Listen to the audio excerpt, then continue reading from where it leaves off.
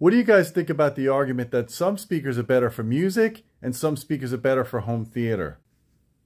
In my opinion, if a speaker is only good for one form of listening, it's not a very good speaker. The idea that a speaker is good for music and not for movies, to me, implies that it doesn't have enough dynamic range.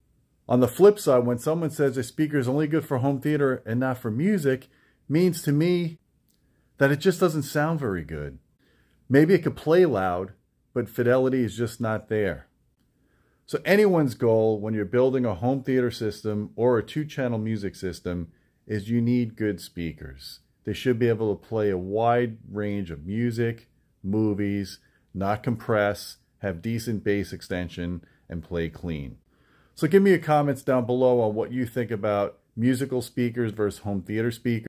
And don't forget to subscribe to our channel. Thanks.